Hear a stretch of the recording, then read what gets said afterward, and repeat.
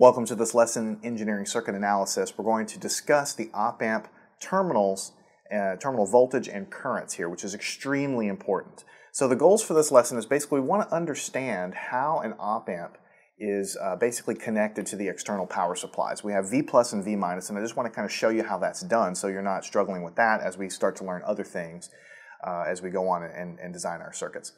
And then I have kind of two things here. I want to talk about the voltage references and the current references. And basically what that means is that I want to draw a set of circuits and show you the reference directions that you need to keep in your mind, here in the beginning anyway, as far as where the voltages are, what their polarities are, and where the currents are, and where their polarities are. Because what we're going to do here in the beginning is just do a quick analysis of the basic op-amp to write down the equations, Kirchhoff voltage law and Kirchhoff current law, with a nice unique flavor of having an op-amp sitting in the middle of it.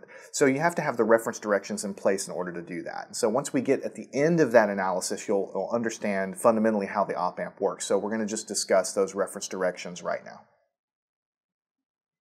All right, so let's go ahead and just jump right in. We're going to draw our first circuit to define the voltage variables that we're going to have as we do this analysis. So here's the op-amp, and here's the output. Okay, you already know that from now. We have a non-inverting input and an inverting input with plus and minus, right? And so we're going to have this guy coming off like this, and we're going to have this guy coming off like this. Now, the interesting thing about op-amps, as we've talked about, is that you have these external supplies. So we need to talk a little bit about how to connect them up. So here's the first one, and you can kind of remember that that's called V plus, that's your positive power supply.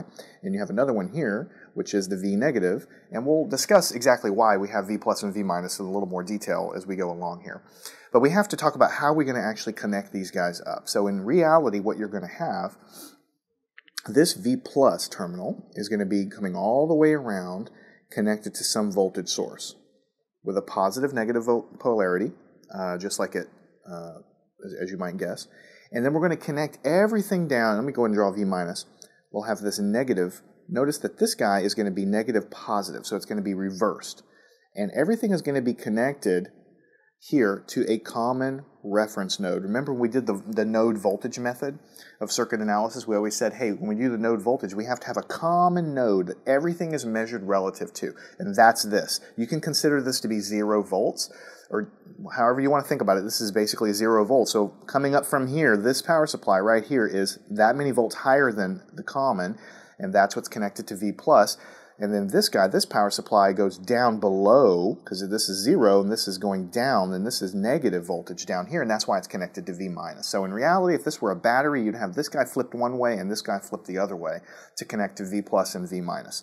Now, the labeling here of V plus is usually connected to something called the VCC supply. And this one's going to be VCC also, but notice it's backwards, so really this is a negative voltage and this is a positive voltage. VCC, this is some of the things I wanted to kind of discuss with you. VCC, the VCC means common collector. So it's a common collector supply voltage, basically, is what it is. Now, why do we introduce all this stuff here? You got to realize that op-amps are part of a larger picture. In reality, inside of this op-amp is a bunch of transistors, and you haven't learned what a transistor is, but a transistor is basically an amplifier, a building block amplifier. We connect them in a certain way to create this thing called an op-amp, which is great, but the transistor itself can be configured to be an amplifier. Okay? Now, one part of a transistor that you'll learn later is called the collector. It's just one of the terminals of a transistor called the collector. So common collector is referencing the transistor component inside of the op-amp, really. You don't have to really know anything about collectors. You don't have to understand what a common collector is. I'm just telling you that VCC means common collector, and it comes from the heritage of the transistor, which is what's inside of this box. But what you need to know is that when you see VCC anywhere, it just means power supply. That's all it means to you. Power supply voltage.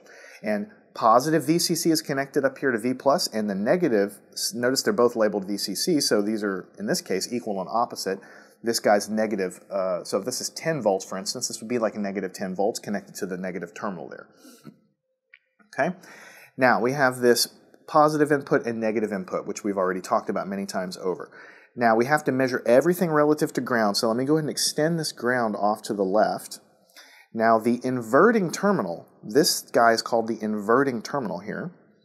The voltage input here is measured relative to ground from that inverting terminal, and that's going to be called V1. Okay? Now the voltage input here for the non-inverting terminal is called V sub 2. So you see why I wanted to devote a lesson to this without jumping in straight into analyzing a circuit, because you need to know intuitively what V2 is and what V1 is. The power supply stuff is nice, but reality of it is once you hook that up, you don't have to really deal with it too much in your analysis. But the V2 and the the V1, you need to make sure you understand. V1 in our analysis is always going to correspond to the negative input terminal, the inverting input. V2 is always going to correspond to the positive.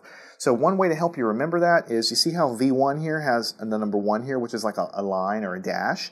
Well, that corresponds to the dash of the negative input. So I kind of think of these two being the same because I have a kind of a line here and a line here.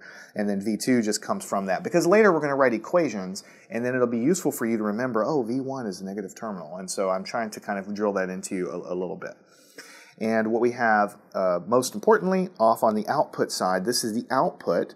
You measure the output here, relative again to ground, V0, or V0, or VO, however you want to think of it. So what you have here at the most basic fundamental level with an op-amp is you have inputs going on the left, some amplification going on, and then you have an output signal called V0 or VO, however you want to think of it, and all of them are positive reference directions relative to a common ground, which we're going to be taking to be essentially 0 volts, and the power supplies are also connected relative to that same common ground as the power supplies, or as the input and the output signals. Okay? So that's basically all I want to say about the reference voltage directions. And the reason we're writing this down, by the way, is because here in a few minutes we're going to be hooking up resistors to all of these little components. So you need to know V0 goes from here to here and V1 goes from here to here, because you might be writing a Kirchhoff voltage law going all the way around this thing. And so you need to know what your reference directions are, and that's why we're taking the time. Now, along the lines of these are called the voltage variables. Voltage variables. We want to also understand the current variables, or write them down. So that's what we're going to do right now. So we're going to draw the exact same circuit that we have right here. Everything's going to be the same, except instead of these voltage variables, we're going to write the current variables down so that you'll understand their reference direction. So what I'm going to do is draw that just a little bit displaced over to the right to give me a little bit of space. So here you go. You have an output terminal. You have something up here called V+. You have something down here called V-. V+ and V-, as you already know, are connected to power supplies, external, plus, minus. Now you know this one's called VCC, right? And this one is connected right here, but it's backwards because you have to have negative voltage there, and that one is called, also labeled VCC, but it's really negative VCC because it's backwards, so we'll put VCC right there. Okay, and then you already know that you have a positive input and a negative input. We already talked about that. And this guy has an input and an input like this. All right, make sure I have everything right. You can extend this ground over this direction if you want. So now what we want to do is write all of the reference directions for the currents. Now it's a little bit weird, but what we're going to assume as we do our analysis, because you have to assume something, right? When you do mesh current or whatever, you have to assume some direction for the current, and then you do your calculations, and then you see if you were right. So what we're going to assume is all of these currents going, because there's current coming from the power supply, there's current on the output, current on the input, and all this. We're going to assume that all of these currents flow into the op-amp. So what I mean by that is, this current from the output, actually we're going to assume, for the sake of analysis, that I sub 0, I naught, is actually going into the op-amp. Remember, the negative terminal is V sub 1, right?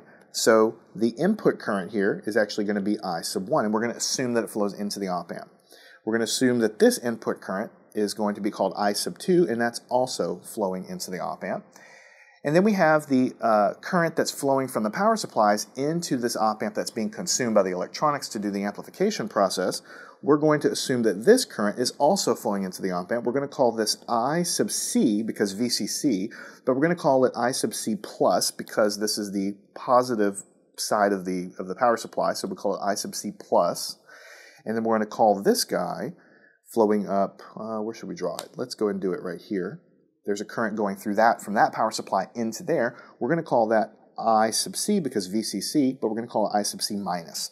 So you see, now we have a current labeled for every possible path into this op-amp. We have inverting input, non-inverting input, power supply, output.